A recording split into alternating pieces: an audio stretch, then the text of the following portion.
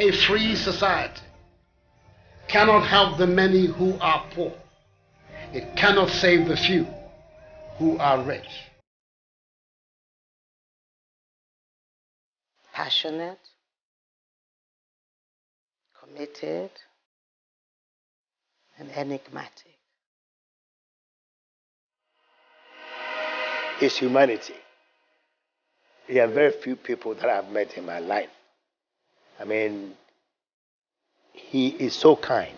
He's such a very generous person. No, you're going to the campaign rally and you say to Akufo-Addo, pick up this child for the cameras. He won't do it.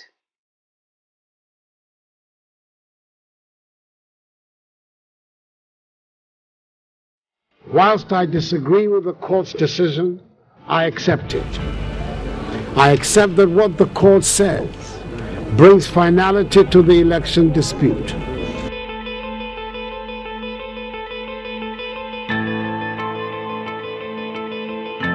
By the power vested in me as the chairperson of the Electoral Commission and the returning officer for the presidential election, it is my duty and my privilege to declare Nana Addo Dankwa Akufo-Addo as the President-elect of the Republic of Ghana. I, Nana Addo Dankwa Akufo-Addo, having been elected to the high office of President of the Republic of Ghana, having been elected to the high office of the President of the Republic of Ghana,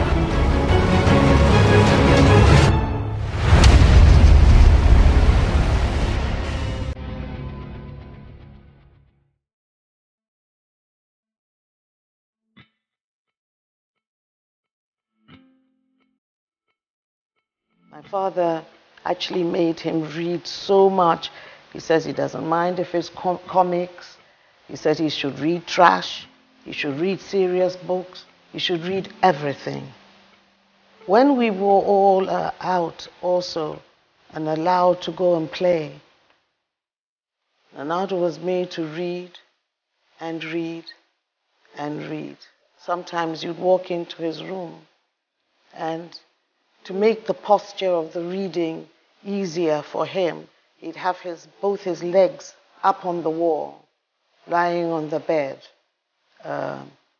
reading. And actually, my sister and I used to feel sorry for him.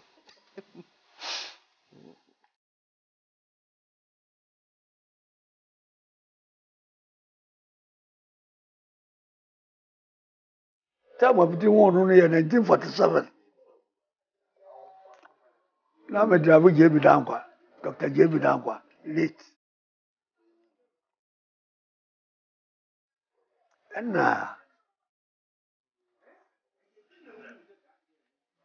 the papa, a friend Edward Akufo-Addo.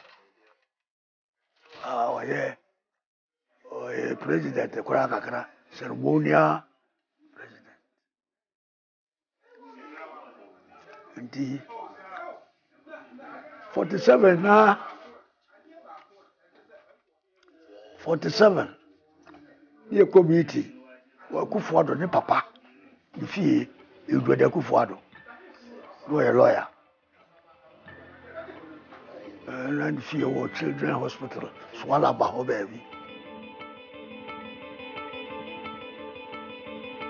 I was born in Swalaba. My father had moved to Betsy House at the time when all the big events took place. So 1948 was some of my very first memories. They coincided, or they were made by the 28th February riots. They took place just before I was 4 years old. Wow. Yes. And I remember that was like a turning point in my life, because there were so many people who were coming in out of the house. My father, Grandpa Dankwa, Uncle Chebi, all of them moving around, going out, coming in. And I knew something really dramatic had occurred. Even though I was a little 4-year-old, I could feel it. And very excited. I was very, very excited about the events. And also thinking that somehow or rather, whatever it was that my father was doing, which brought this excitement and all these people, was something that I would like to do. I believe that the source of Nana's confidence was during our youth. The 6 pillars that Ghana, the modern Ghana state, were built on were part of our lives. They were in our house the whole time, talking about colossal movements. And as a young lad, he was interested in these people, and he became their young friend. He was always walking in and out of their meetings. And I think he developed his passion and his strength from that.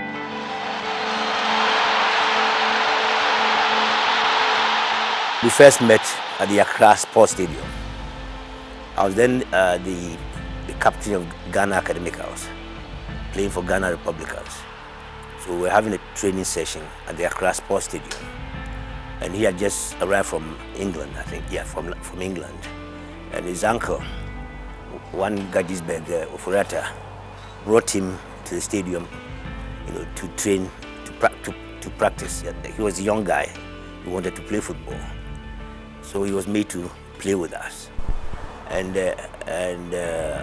he was obviously enamored with the type of football I was playing.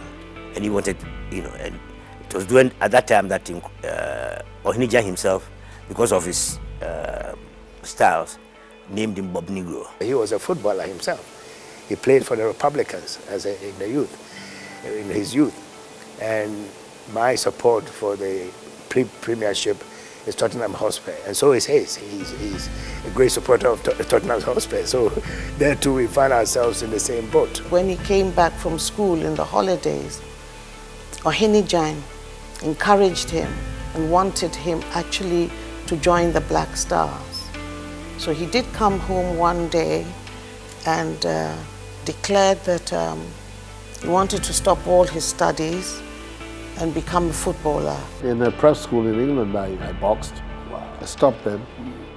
But I continued to play the other sports, cricket, football, soccer, and squash.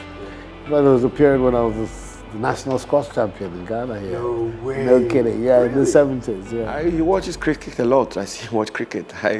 Sometimes it amuses me how he enjoys it. He's a village boy from Fufu, so cricket is very foreign to me. But he can get glued to his cricket, he gets glued to all the sporting activities, football. There's actually another one I've forgotten, but he watches sporting events a lot.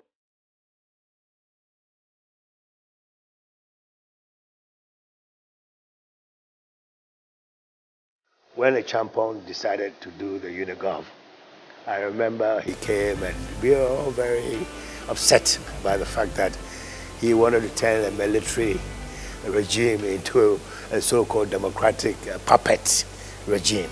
And he was outraged and told me that they were going to organize that time he'd come to settle in Ghana. I was still practicing my economics, commodities in London, and assured me that he was going to do everything possible with the forces which were resisting that. So in London, I heard him through the grapevine that he was doing this, and then I was very, very proud of what he was doing. At that time, what was in Ghana for him? You got a lucrative job in Europe. Your father's government has been overthrown by a military regime. Yet, he dropped all of that.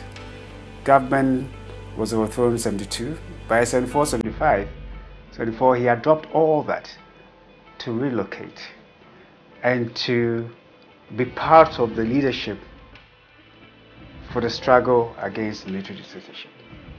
I mean, to me, that, sums up his patriotism and his selflessness. Because he sacrificed his self-interest for the greater good. And since then, he's been doing so.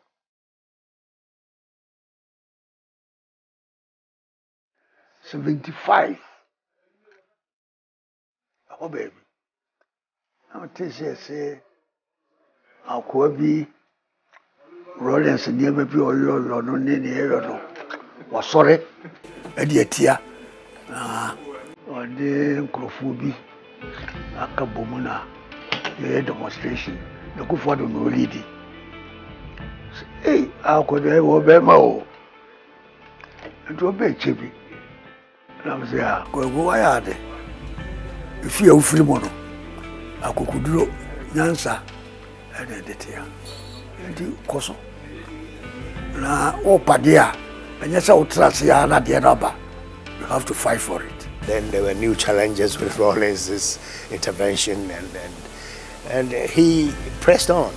And you know, all these years, we had always, between the two of us, been talking about how we could have the opportunity to develop this country into the real black star of Africa and join the nations or the tigers of Asia and all that.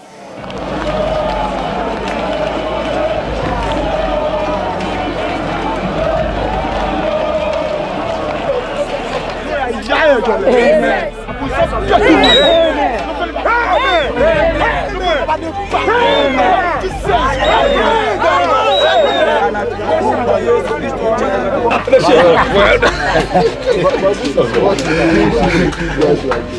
That's right. The problem is that we haven't been able to. The policies that the government has been implementing are policies that do not find favor with the general mass of our people, and that the mass of the people of this country have been systematically impoverished during the period of Rawlings' rule. In '98, at the Congress in Sunyani, Nana actually bid for the leadership of our party. So it's not only today that he's been trying, and it was unfortunate that he lost. But in spite of losing, because of his love for the party and his principled political position, he was one of the biggest campaigners for Mr. J. Akufo. Unfortunately, then the party came to power in 2000. The results of the 2012 presidential election as follows.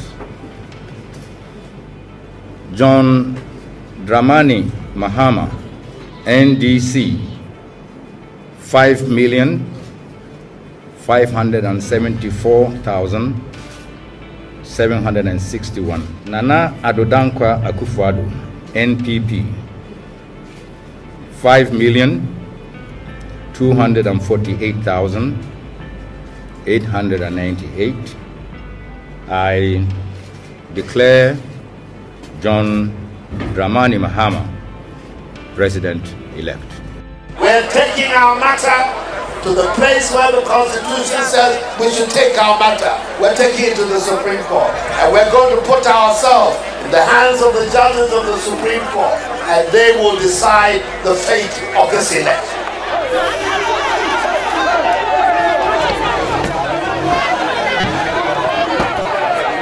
2008, in 2012, in 2016, especially the moments when we could not win, 2008, 2012, and the petition in court. In all of those instances, you will find that those moments were difficult moments, without doubt, very difficult moments, but at the same time, you found a man who was resolute, who was steady, who was, if you want, if I may even say, calm, and who offered leadership and direction for the party. And you will see that in all those elections, at every point in time, the MPP offered leadership, and the MPP took a path which was in accord with the dictates of democratic principles. Nana Addo, the politician, was disappointed that the results, as collated and declared, in his view, did not reflect the votes that had been cast. Nana Addo, the Ghanaian, the patriot, knew that to get that resolved, the important thing was to tell his supporters to go home, The responsible thing for him to do was to gather the body of evidence that will make his case. The important thing to do was then to go to the courts to advance that case before the courts. And he did exactly that.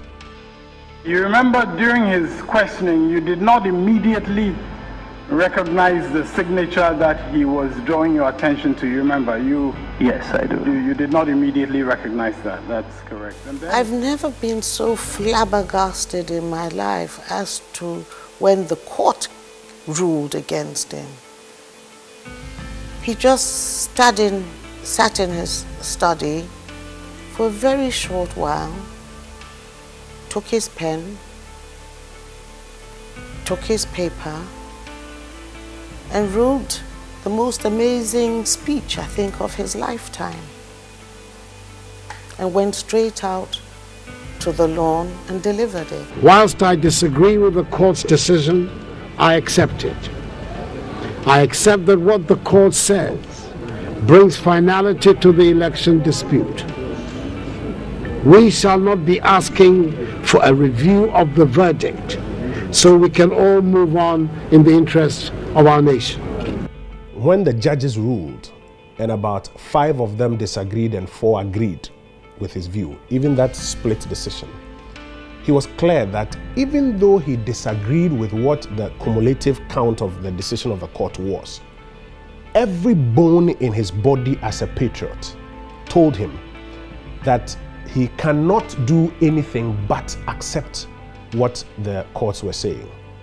And knowing the tension and the emotions that the country had gone through, he gave away his right to ask for a review of that case. And that's why he said he would not even be asking for it, even though at heart he was of the view that maybe if we pushed a bit more through the appropriate forum, we will get a resolution. I see him not having moved from that position till today. Then I came back to Accra the next day when the announcement was made that we'd lost. I went straight to him. I would never forget this. He was in his bedroom, so I just went in, and he was sitting there as usual reading his novels. He's a great reader, you know, he loves novels. And then he looks at me and said, "Oh, T, so the people of this country wouldn't give me the opportunity for me to serve them. It was not because he's lost, but because he feels that he has a contribution to make to better the lives of this country." I think his conduct during that dispute is worthy of emulation. The fact that he accepted the result, the verdict of the court, and actually called on his party and the supporters to accept the verdict spoke volumes. By that singular act, I think he helped to ensure the peace and stability, security of this nation. And I think that in doing that, painful as it was, it meant that he put aside his personal pain, he put aside the pain of the party and put the country first. And I think that was really, it showed a lot of statesmanship, and it also helped to consolidate the credentials, the democratic credentials of Ghana. Obano was your father, the Edward. Supreme Court was more kind, then you Macolo. Then so may who don't see. Magiatum, that's what you told Saturday. Woman who wanted. Woman is here, Paul was a Magiatum. Was of a never, remember never, and then a true way. In terms of his humanity, there are very few people that I've met in my life. I mean, he is so kind. He's such a very generous person.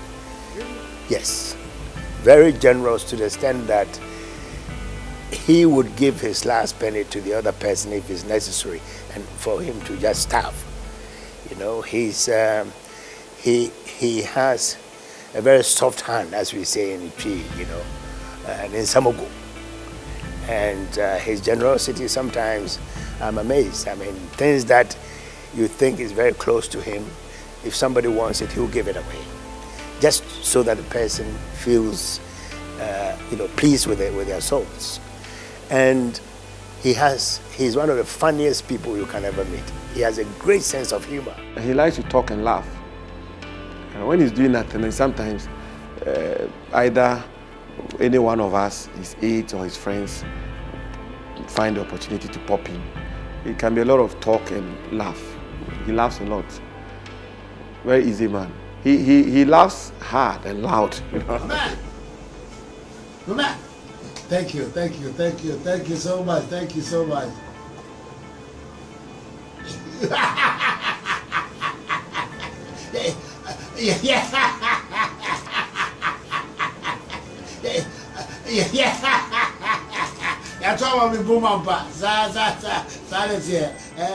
Generally, I'm a big believer in literature, in history. Love the arts. I'm very much into music, popular music as well as more classical music. I listen. I'm the generation of Motown, so I'm a firm fan of the Supremes, Temptations, yes, you have it all. Teddy Pendergast, and all of those people are very much part of my. So I listen a lot to music. I love cinema. In fact, there was a moment in my life, that's what I wanted to do, was to be a film director. I was assigned as director of the Office of the Minister for Foreign Affairs. And at that time, Nana Akufo-Addo was the Minister for Foreign Affairs. So I was assigned to his office. When I reported, I think on the first day, he wanted to have some conversation with me. And I think he wanted to find out a bit about myself, my life, what my views were, my thoughts on the nation, the ministry. And so we had a conversation. And interestingly, before the conversation, he had been informed that I was sympathetic to the NDC. I didn't know about that, so we had this conversation, and by the time we finished, I had already told him how I make my political choices, and I had indicated that my political choices were not actually based on any particular political party, but on who and what I thought would be good for Ghana. When we finished our conversation, in spite of that perception that he had gotten that I was sympathetic to the NDC, he still decided that I should stay on as director of his office. And I was impressed by that, because I thought he would probably listen to what had been said and feed on the perception, but he still decided that he would take me on as the director of his office. I know him as a very sharp person, intellectually, very deep, and he also has a very wide-spanning memory, and he wants to have his hand on many things, economics, politics, whatever. He's a perfectionist, Akufo-Addo. Nana Akufo-Addo believes that time is the best judge. Don't worry if some of your decisions look unpopular today. If they are the necessary decisions to make them. Time will prove you right. So he is not overly flustered by today's criticism of a decision that he's making, if he believes at the bottom of his heart that this is what is best in the interest of the country. The president doesn't hide his emotions.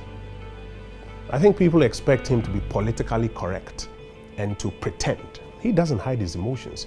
If he's upset with you, nobody needs to tell you. He will tell you himself why he's upset with you. If he's excited with something you have done, he will tell you. Nobody needs to explain it to you. But he has a big heart, a very big heart. He understands that sometimes people will make mistakes. He won't hide it from you when you make that mistake. He will let you know. He's berated me a number of times when I've gotten things wrong, tell you in the face. And it also puts you in a position where you are also quick and always thinking, how do I get this right? Even at a point in time during his efforts to become president of Ghana, one of the problems that I saw his handlers have was getting him to pretend, if you want. He's unable to pretend.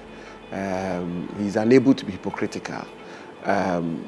You find him as you get him. The way you find him is the same person you will find tomorrow next day or night. He's a complete open book. Very straightforward, very forthright, and very kind. Let me put it that way. Extremely kind-hearted, but firm when he has to be. And what I find remarkable about him personally is, I tell people all the time that if you walk into the president's office and he doesn't confront you on anything, or he doesn't query you on anything, or he doesn't question you on anything, it simply means he has nothing against you. Because if he has anything on his chest, if he has anything on his mind, he meets you at Accra Sports Stadium, he will meet you with it. He will meet you with it. That's the man we have as president. He's a very forthright, straightforward, candid man. So you go into the campaign rally and you say to Akufo-Addo, pick up this child for the cameras. He won't do it. Unless, you know, I mean, he'll tell you Gabi is contrived. I said, no, but politics, a lot of it is contrived. You know, he's too real sometimes for a politician, if you ask me. You know, because you want to stage manage him, he's not interested. You know, but he will do things. So you just have to, if you're a cameraman, you have to be watching him, and when he does it, then you capture it. But you can't say, Nana, do this for the cameras. You know, and he's too sincere for a politician. You know, but he's and maybe he's too sincere for our perception of a politician, if you like. But that's the kind of politician that we want. You know, and if you look at his political career, he's been consistent. The role model that has been guiding him is his grand uncle J.B. Dankwa. To the extent that there is this emotion, you know, it's as if J.B. Dankwa was his father. Nana tells me, of course I wasn't there, you know, that our aunties and uncles all went to JB, Grandpa JB, to say, look, go out of the country. They're going to kill you. Go out. I mean, you know, because a lot of them were going into exile at the time. And he wouldn't listen to them. And Nana-Addo was one of his favorites, really. I mean, if you've seen, there's a picture of J.B. Dankwa. Nana-Addo was a page boy at his wedding. You know, so that's how much he admired the boy, if you like, the grandnephew, if you like. And so they sent Nana-Addo. And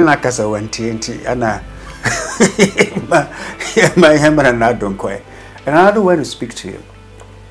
And he repeated what he said to our uncles and aunties, that look, if he has to,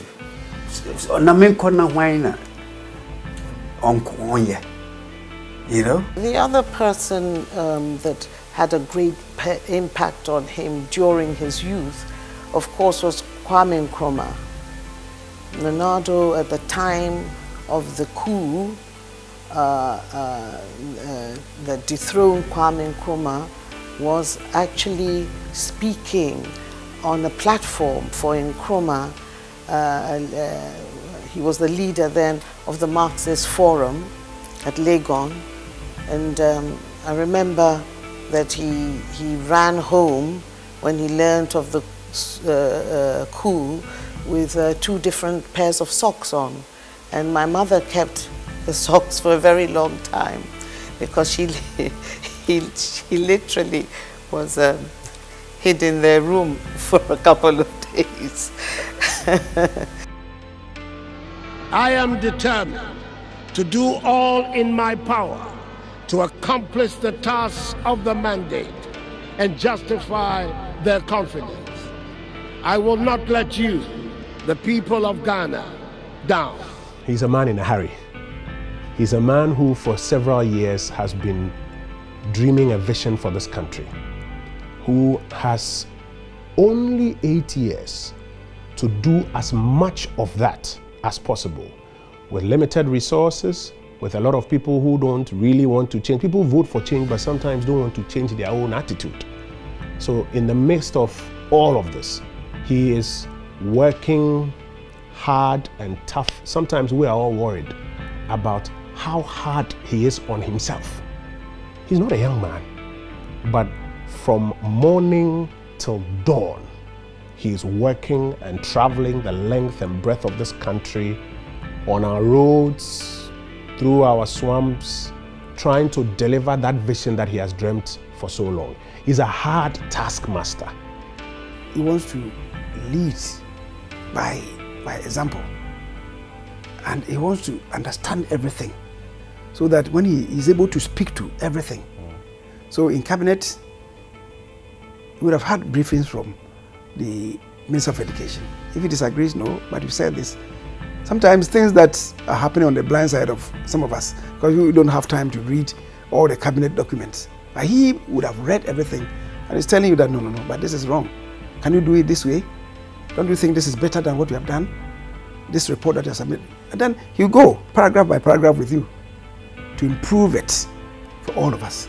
And I would say that his own cabinet meetings, really, he demonstrated enough stamina. You attend cabinet meetings at 10, 11, and sometimes as late as 12 midnight, you are still there. And he's there leading. Nothing stops us from being able to do so if we say to ourselves, yes, we can, and we can do it for ourselves. He leads by example, and so he works tirelessly because there's a lot of work to be done. He came in saying that he was in a hurry, and he was right. You look at the objectives that he has set himself, the vision that he has for the nation, and what needs to be done to achieve all of those things. It means there's a lot that has to be done. So he works tirelessly.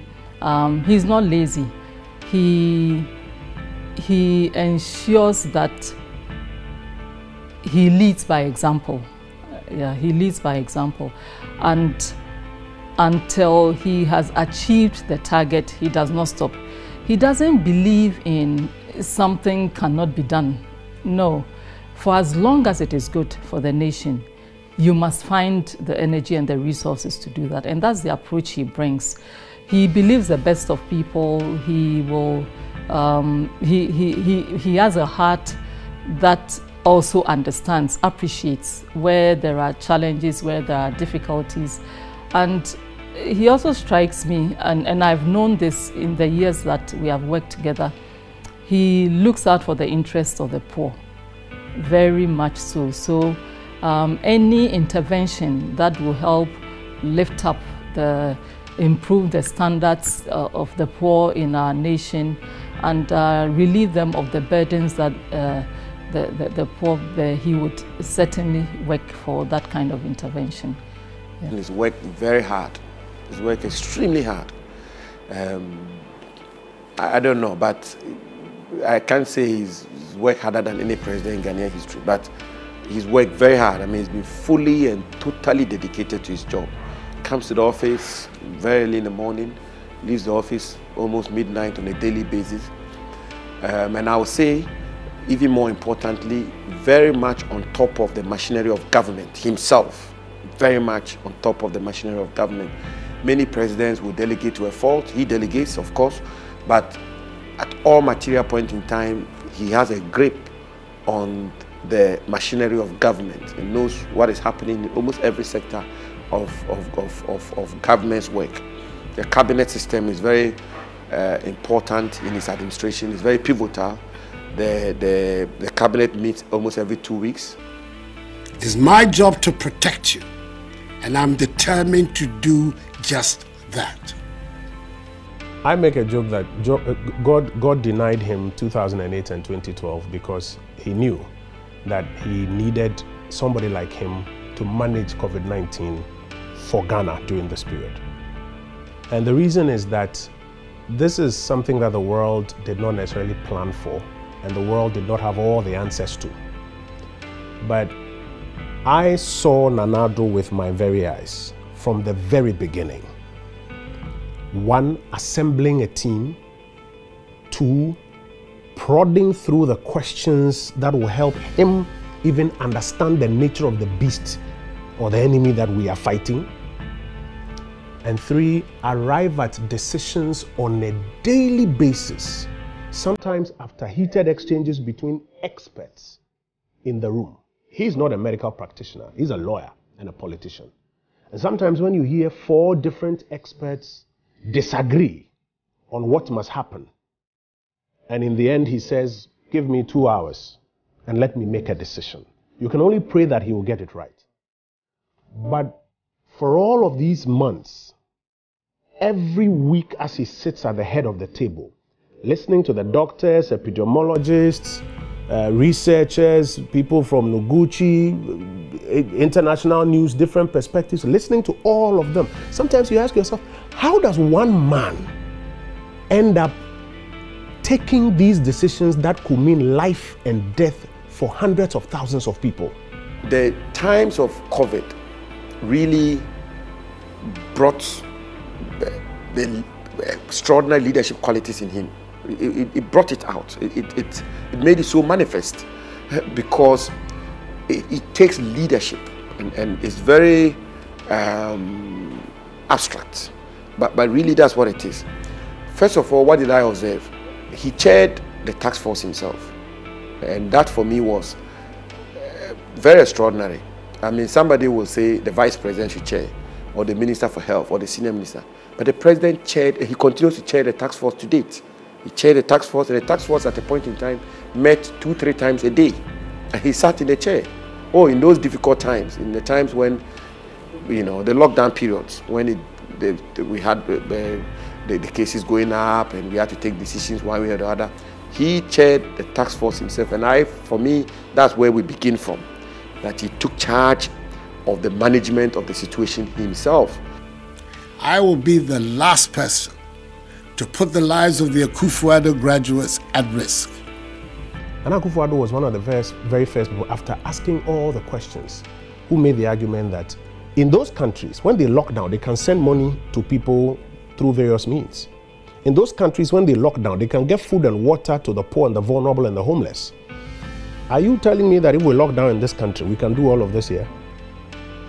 Another key issue, and I can almost see the stern look on his face as I play it back in my mind, that are you suggesting to me that a lockdown on its own, without more, solves this problem? And the doctors, epidemiologists, professors, everybody was quiet. We went for one meeting one day, and there was a talk of lockdown. Some were advocating for total lockdown, some were advocating for partial lockdown, some said lockdown neighbors, some said lockdown completely. You stay in your house, you only can come out to buy drugs, you can come out to buy food, and so on and so forth. And the president posed the question. So if you say total lockdown, lock people in their homes, they can only come out to hospital, come out to buy food, come out to buy drugs. There are people in Nima, there are people in Bukom, there are people in Sareki Zongo and the rest. How will they attend to nature's call? The room was totally quiet. I think it is in his ability to tease out the issues and ask the questions of a relevant team. When some persons heard, quite recently when he was in the UK, one senior African leader asked him that, so are you sure there was no foreigner, no white man in your team? And Mr. President burst into laughter and said, my team is made up of Ghanaians. There's no white man on my team. Ghanaian professionals from across the field, health, public health, security, universities, communication, etc. Put them together and the best can be found out of the African. And it is something that he's always believed in, the principle of self-determination, which he has brought to bear on this matter, and I think the results are showing. He believes he can contribute to the public good, and that Ghana can do well, and that the black nation, as he puts it, can also break the shackles of poverty, underdevelopment, deprivation, and the rest, and that we can do it, and that he has a lot to offer in realizing this dream and aspiration of the black people and of Ghana. And I think that is what has been driving him. I believe that in him, he finds in him the capacity and the wherewithal to be able to contribute as a leader towards the realization of this dream, that black people somewhere in the world, a black nation on earth, can also break through. Let us help ourselves. We are capable of building Ghana with our own resources, with our own skills, with our own strength. He has been our president in very difficult circumstances. We had to go through COVID last year, for which reason a number of programs had to be shelved. It probably would have been a difficult, a different year, but for COVID. But that did not make him lose sight of the vision that he had for the country. He's had challenges because of a real belief that some of the decisions he was taking were in the best interest of the country in the long term. As you look at the environment and how we are destroying the environment, some of these things, or even the clean up of the financial sector, these are things that in the long term would benefit us. In the short term, they come with challenges. He didn't just look at votes. He kept saying, if you are just going to look at the votes that we need, there are certain important decisions that you will not take. Let us take the decisions that will advance the overall interests of the nation. This certainly is not the time for politicking or the display of partisanship. The virus does not care which party you belong to. Neither is it, as we have seen, a respecter of persons. The enemy is the virus and not each other. He has a firm grip over everything that is happening. And I admire him for that. That is human. And so he may also have his own faults, because he doesn't suffer, laziness easily. He doesn't do that. So if you are a lazy person, it will be difficult to work with him. That's Akufo-Addo that I know. That's why I wish him and his government, our government, the best. I do not want to sound like a broken record, but it's important to restate what we mean by free senior high school, so that no one has any lingering doubts. By free senior high school, we mean that in addition to tuition, which is already free, there will be no admission fees, no library fees, no science center fee, no computer lab fee, no examination fee, no utility fee. There will be free textbooks, free boarding, and free meals. The greatest legacy for now would be the institution of the free senior high school program, and which the impact may not be felt now, but I think that as a country we haven't been able to achieve all our development objectives because of the level of education for most of the population.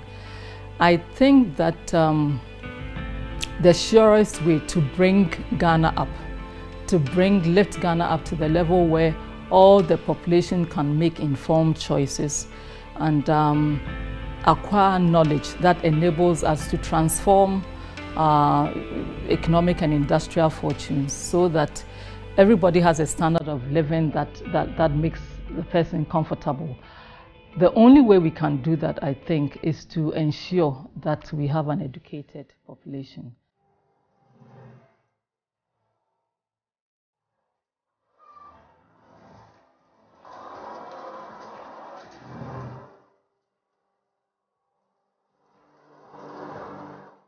On President Akufo-Addo's watch, you would notice that from agriculture to industry to services and their various subcategories, there's broad breadth growth.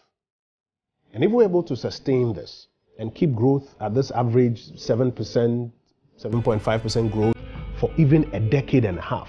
Look at China. When China wanted to move from where it was to where it is today, they had to be doing an average about 8% growth for a decade and more. That is the kind of legacy that President Akufo-Addo wants to leave. That you find growth across board, growth that comes with jobs and incomes for people, average 7% thereabout. And if you do that for a decade or more, my God. He's been talking about transformation for all these years, for 40 years, to transform this economy, into an industrial society. And that's why he comes up with this idea of one factory, one district, one factory. You know, he has a passion that it will be the instrument to transform this country, to make the lives of Ghanaians far better and comparable to anywhere in the world. And to do that, what he believes in is that to prepare the ground for that big transformation, you need to have your agriculture right.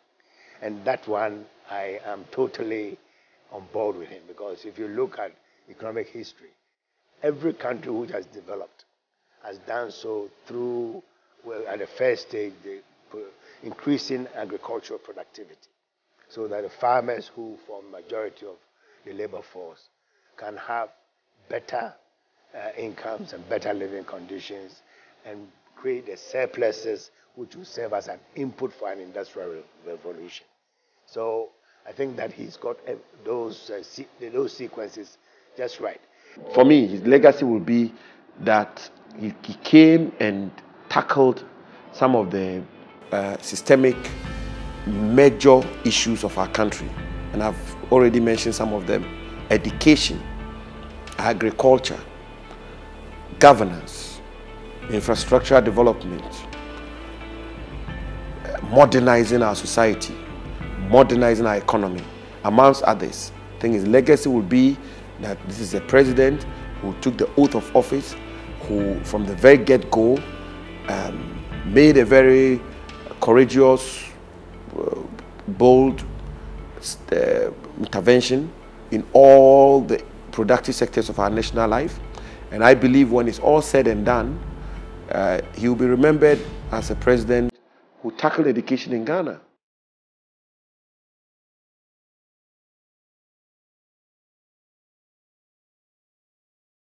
His breadth of knowledge from the Asian tigers, from Europe, from wherever, from Africa, has allowed him to come to a certain big vision, and his ability to persevere, keep his determination and keep pounding on those key pillars which he believes must be achieved are a couple of things that anybody, be you in politics or not, I think needs to learn from him.